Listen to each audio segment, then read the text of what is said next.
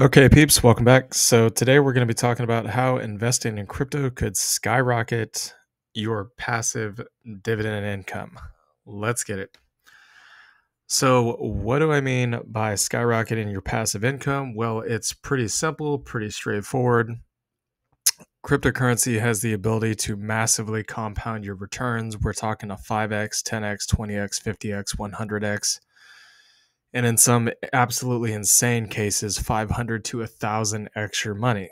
I know it sounds ridiculous, but I myself have experienced one of these crypto bull runs, and I am not kidding you when I tell you that a 10 to 30x, even a 50x is absolutely possible.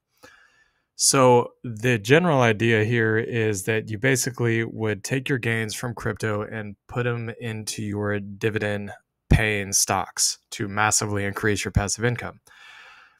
Now, am I suggesting that you do that? No. I can't give you financial advice, can't tell you what to do with your money, but just understand that we are actually even making this content for you guys on our days off. So we are committed to educating y'all and sticking with the process and basically doing what we say we're going to do here. So let's get into it. The first example that I have pulled up here is the LTCN chart. As you guys know, on this channel, we have gone over this chart before. Again, shout out to Ethan Galstad for making us aware of this content.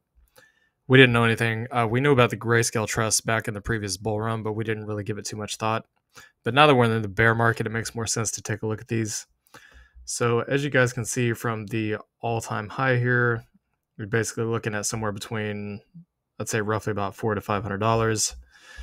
If we just do some quick math on that, we'll say 500 divided by 5 is 100x. Actually, the current price is $455, so we'll do that.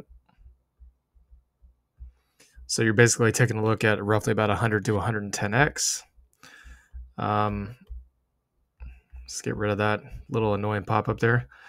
So 400 divided by 455, or we'll just keep it at 5 for simplicity's sake, because it is kind of vacillating around in that area. You're talking about an 80x. Okay, so here's kind of how this is going to work. So basically, we'll just take a hypothetical number here. We'll say you put $1,000 into LTCN, and you get a 50x. Okay, we'll keep it real simple. It only goes to about 50% of the all-time highs. So you're raking in about 49K in profit.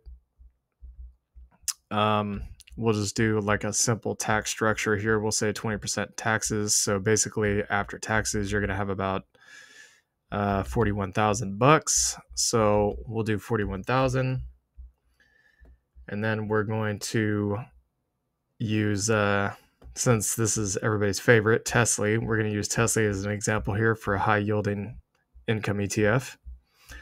So 41,000 divided by 1346 times the current distribution rate, which as of this month will be getting paid in a couple of days. Woohoo! Right? Everybody can't wait to get paid. So we'll just round it up, say 58 cents. And so you get 3,000 shares times 58 cents, assuming the price was the same at that point in time, which it probably won't be, but we'll just using simple examples here. You would have $1,766 a month of passive income like that right out of the gate. Okay. Now, let's say instead you made an 80x on your money. Okay, so we'll actually deduct that $1,000 off of there. And we'll do times a 20% tax bracket because, of course, taxes, Uncle Sam got to get their cut. So after taxes, you're taking a look at maybe 64K. Divide that by the current share price, 1346 times 58 cents. And you would basically instantly have about $2,700 a month of passive income.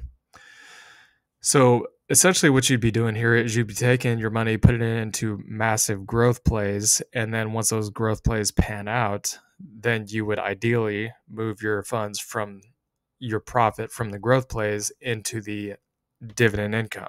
And this could be any dividend paying stock. It could be SCHD, it could be the Yield Max ETFs, it could be, you could put it into Apple stock if you wanted to.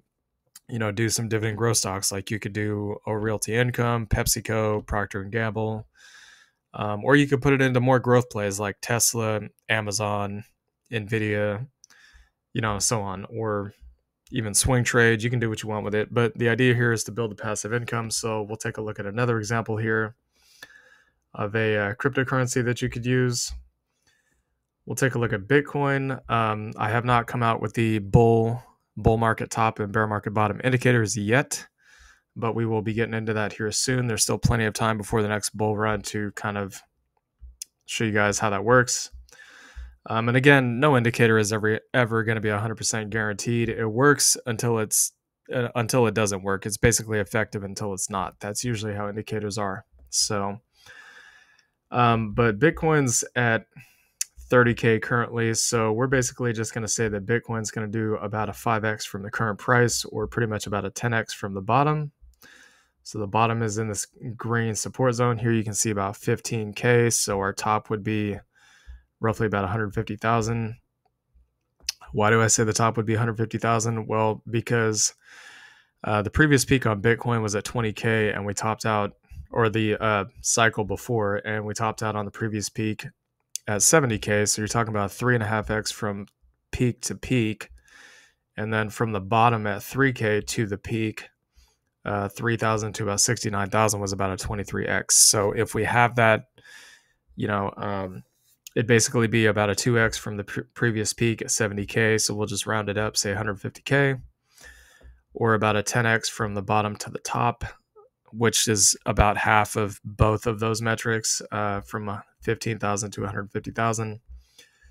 So let's say you put 5,000 into Bitcoin. Okay, Bitcoin's relatively safe compared to the altcoin market. That's how a lot of crypto investors see Bitcoin. It is the king crypto. It's considered to be the least volatile of all the cryptocurrencies, which, Bitcoin still can go down 80% and go up hundreds of percent. So that should tell you just how volatile it is in comparison to traditional finance stocks. So we'll say 5,000 times, you get a 5x on your money, so 30 to 150K. So you made 20K. We'll again say you pay 20% taxes, just to be hypothetical, so $4,000. So all in all, you're going to walk away with about, I'd say, 22,000. We'll use a different example this time. Outside of Tesla, we will use, as soon as I can find it. So we'll use Coney. So it's 1837 per share. So you get 1837 times, times $1.20. Assuming that everything remained the same, you'd get about $1,400 a month in passive income right out of the gate. So that's basically just transferring from crypto growth to, dividend passive income paying stocks. So we'll take a look at one more example here of cryptocurrencies. One that I think is going to, I personally, again, this is not financial advice. I can't guarantee it's going to go up, but I personally think that this has a lot of massive upside potential. And that is Decentraland. Why do I say that? Because this is one of the altcoins that outperformed its previous peak in the previous cycle, as you can see here in the 2000. Well, actually, really got to scroll back here to be able to see this. So as you guys can see, this it doesn't look like a peak, but this is basically the peak of 2 cycles ago in Bitcoin, was pretty much December of 2017. So you can see the mana basically went up from like 0.2 of a penny to about 30 cents. So I believe that's roughly about 120x. Let me actually do the numbers real quick here and make sure that is correct. Oh, my bad. Okay, so it went up about 150x.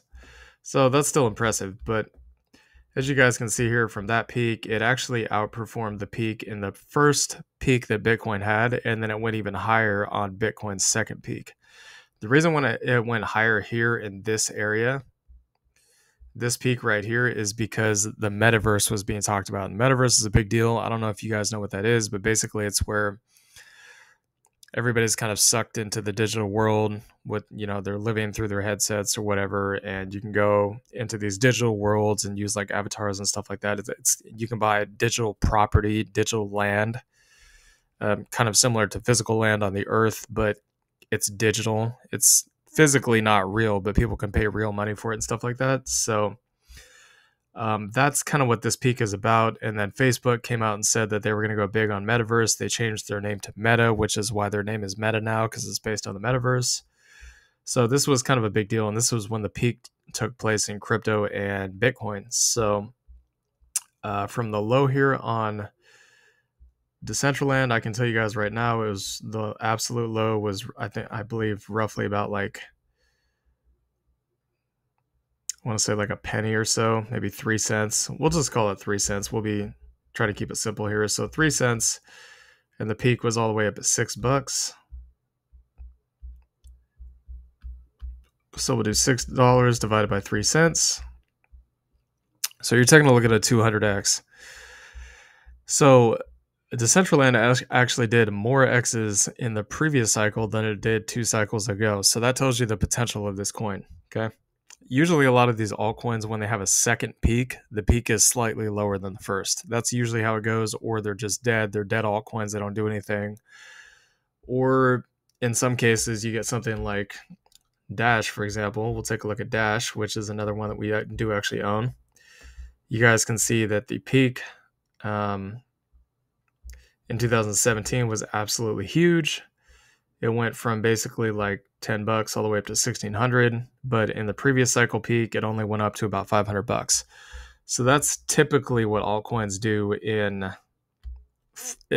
subsequent bull markets. But Decentraland did not do that. We think Decentraland could actually go much higher than $6.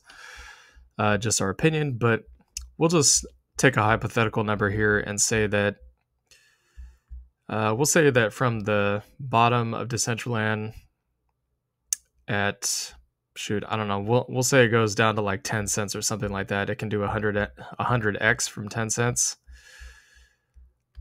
which I think is definitely realistic. It's not much higher than the previous peak, so that would put it Decentraland at $10 per coin basically.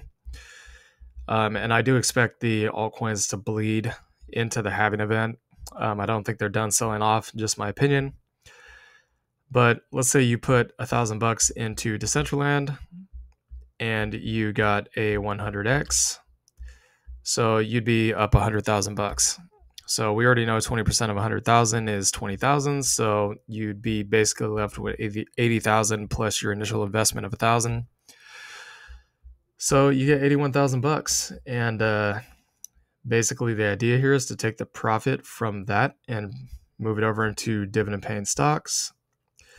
So we will again take Coney here at 1837 divided by 1837 and times it by $1.20. So you get 4,400 shares. You're taking a look at $5,291 a month in passive income. Now let's take what other people believe to be the case, in that it was a month and a half's worth of trading on Coney and it's only 80 cents a month typically, or technically speaking. If it was a month's trading, it'd be 80 cents. We'll just go with that. Okay. So you get, we'll call it 4,410 shares times 80 cents, $3,520 a month of passive income. Guys, think about this for a second. The average annual income in the United States is about $60,000 a year. Okay. On these numbers alone, you already moved your passive income from $0 per year to $42,000 a year, assuming that you had nothing in passive income. This is a big deal. You could basically just massively accelerate the process at which you use passive income to retire off of, or whatever you want to do it for. You could use it to pay your mortgage. You could use it to pay for your car, to buy a condo overseas. I mean, you could do whatever you want. But the power of this compounded effect between crypto and passive income investments is absolutely massive. Now, I could get into bigger numbers and say, what if you put in 10,000? What if you put in 50,000? But a lot of people don't have that much money to put in. So we just try to keep it relatively conservative here. And so this is basically how I would do it if I was going to move my money from crypto into passive income stocks. This is exactly how I would do it. I would just load the boat into crypto, take profits when I thought that it was approaching the top, and move probably not all of my money, but a large portion of my money over into dividend paying stocks and other positions I wanted to put my money into, because I know that the crypto bear market is just right around the corner. So anyways, hope you all enjoyed this content. Please like, comment, and subscribe. Let us know your thoughts and opinions about this and what y'all plan on doing down below. And we'll see y'all later. Peace.